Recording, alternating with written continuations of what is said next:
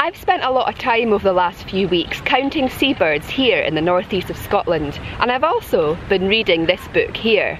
Our seabird populations are a magnificent spectacle, and at this time of year our coastal communities come alive with the sights, the sounds and the smell of several thousands of seabirds. The gannets that live here are thriving, however that is sadly not the case for most of our seabird species.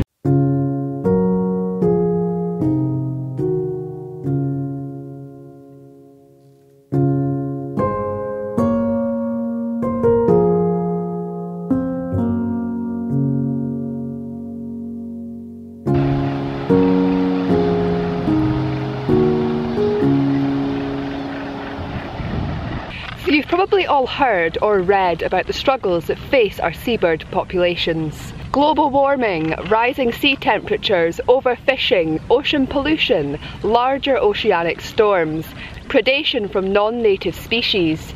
Our seabird populations have got so many threats at the moment, but what can we do to help? So as a lot of my channel is based around photography, I thought I would start off by telling you how you, as a photographer, can help our seabird populations. Of course, photography is made to be enjoyed, and through the art of photography and getting out with your camera, you can connect with the natural world in a way which you may never have been able to before. However, one of the great things about photography is that an image can tell 1,000 stories. But in this situation, photography can help us get a clear picture of what is happening to our seabirds and how they are behaving. So when you're out with your camera on the coasts this summer, take as many photos of the seabirds as you can. Photograph them flying, photograph them building their nests, photograph them incubating their eggs, all the things which tell a story of their summer in this country.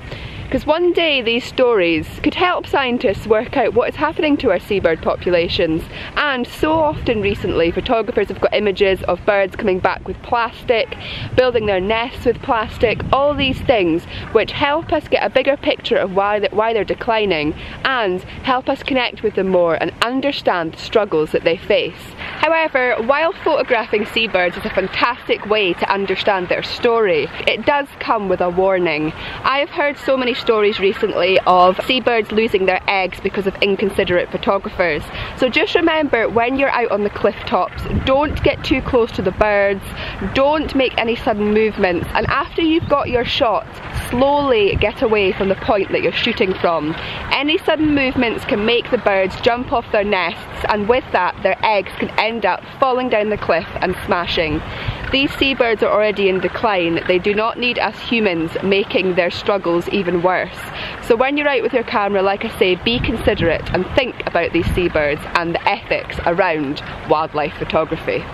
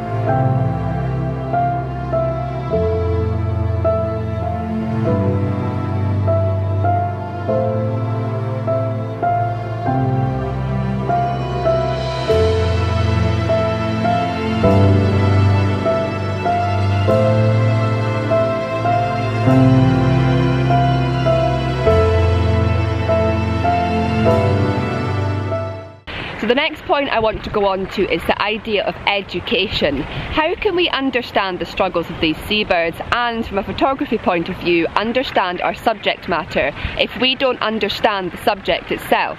So get out there and educate yourself. As I mentioned at the start of this video, I am currently reading this book here. It's called A Seabird's Cry: The Lives and Loves of Puffins, Gannets and Other Ocean Voyagers by Adam Nicholson. This book came out I think at the end of last year, but the paperback has only just come out in the last month or two. I ordered this the other week and so far I've read about a quarter of it, and I cannot recommend it enough. I know quite a few people who have read this and they have been blown away by it. This tells you all about our history of seabirds, how we've treated them over the years, how poets and musicians and songwriters have connected with them, and how these sea creatures really embrace our imaginations and allow them to run wild. It shows us the struggles they face, the stories they tell, and like I say, how we have interacted with them throughout the years. I honestly find this a fascinating read. If you would like to read this book and learn more about it, I will put a link in the description from where you can get it from Amazon. Like I say, learning about your subject matter and educating yourself about the struggles of our wildlife really allows us to connect with them more, because how can we empathise with their struggles without understanding it? The thing is, us humans are basically run this planet, but while we may run this planet, it is important for us to care and nurture for the other beings which share this planet with us. And our seabirds are a magnificent population here on Earth. Their sights, their sounds, their smells, it just invokes so much into us as humans. It allows our imagination to run wild, and it basically shows us, you know, if seabirds can fly halfway around the world to breed and to enjoy their lives, then we can achieve anything as human beings. But like I say, we must nurture them, we must nurture the whole of nature, and in order to understand that and to grasp the struggles they face, we must educate ourselves. So, get out there and educate yourselves. If reading's not your thing, I would also highly recommend a series called Highlands, Scotland's Wild Heart. So this was on TV a few years ago now. It was narrated by the actor Ewan McGregor, and it basically went round the seasons here in Scotland and all the wildlife species that kind of go through struggles throughout those seasons and how they interact with the Scottish landscape. In my opinion, it was the best documentary based in Scotland around wildlife that I have ever seen, and I've watched it quite a few times. The DVD is again available on Amazon and on other online stores, and there is a clip on it from the island Handa Island. I was lucky enough to spend a week there last year working with the Scottish Wildlife Trust, one of the most magnificent weeks of my life. But there's an amazing scene in this DVD from Handa Island which shows the struggles that our guillemots face. Now, guillemots are basically part of the auk family, and they are, some people call them our Scottish penguins. They do look like mini penguins.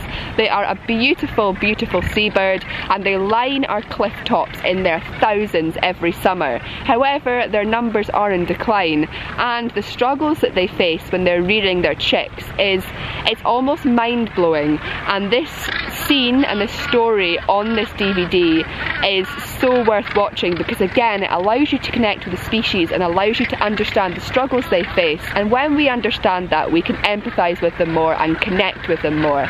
So like I say, if you're interested in watching that series, I would highly recommend ordering the DVD, because again, educating yourself on the subject matter allows you to connect with it more, and if you care about something, you want to get involved. And that's what happened to me. I read a few books and I watched this series and a couple of other series, and I got really into the idea of working in conservation. Right now I work full-time in a voluntary job because I love it so much, working on our coastal reserves here in the northeast of Scotland, counting seabirds and doing all these other things. And you know, I do that because I love our wildlife and I want more people to get involved with that. So if you're interested in seabirds and you're interested in all the struggles they face, get yourself educated, and you can embrace this world and this nature and come and join me on this conservation journey. Whether it's volunteering your time to help out with stuff like this, whether it's getting out with your camera to embrace nature and to photograph our seabirds, or whether it's just caring enough, donating money, getting involved in a cause, it's well worth it, and it makes your life so much more meaningful to know that you're making a difference to the species that are struggling here on Earth right now. So I've spent most of the morning here at Troup Head, which is home to the gannets, as I said at the start of this video, and their numbers are rising. However, I'm now going to transport myself to some other sites in the northeast of Scotland where the seabird populations that live there are struggling, as they are through the rest of Scotland. And I'm going to talk you through how I feel about that, and again, how I want you all to connect with this population here on Earth.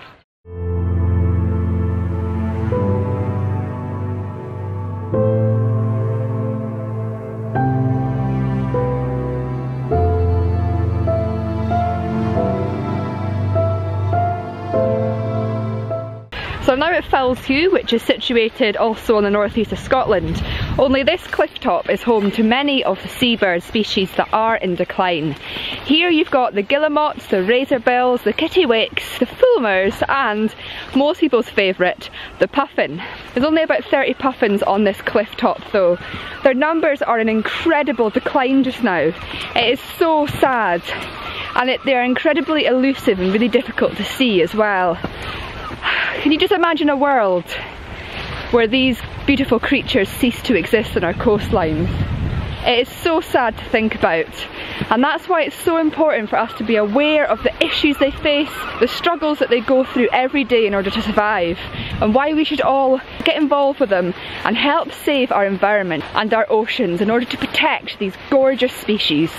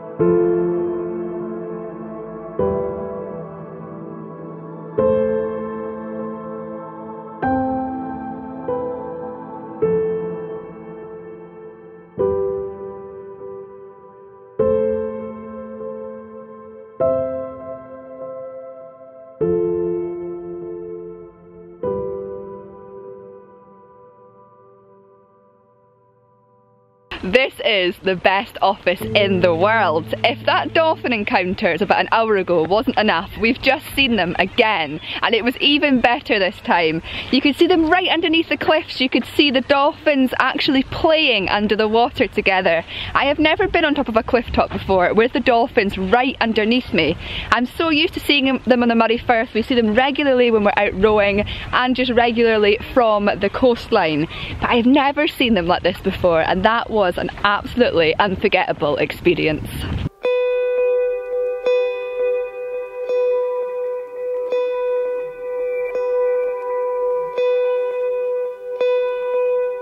Could you imagine a world where our seabird species cease to exist?